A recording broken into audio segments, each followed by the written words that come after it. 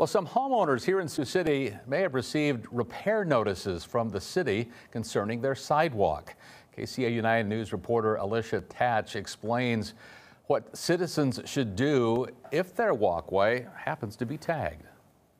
Thanks, Tim. Property owners in Whispering Creek and Morningside may be in the inspection zone this year, but that shouldn't stop others from maintaining their sidewalks from looking like this. Sioux City engineers have started making their rounds tagging uneven sidewalks.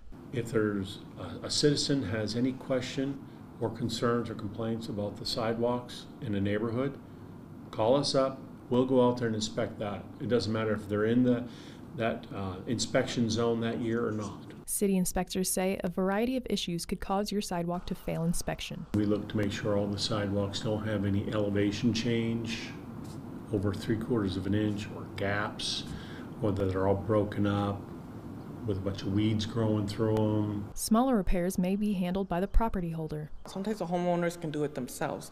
So sometimes like the city will mark out like just a little piece of hole in the concrete, and you can just fill it up with caulk. But larger repairs may require a contractor. There are clients where they'll have big projects, and sometimes it could take us, let's say, 3 to 4 days. Usually that's a regular, the normal. If you wait too long to repair or replace, the city will take matters into their own hands. It's not so much a penalty, but if they don't call in and they don't fix it, our contractor will go out and replace it.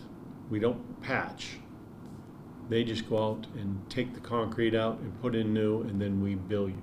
So if you're looking to hire a contractor, it's better to call sooner than later. If you want a contractor to replace it or fix it, we recommend calling them right now, just because there's some contractors that are pretty booked, and then you just have to wait till sometimes the end of the year.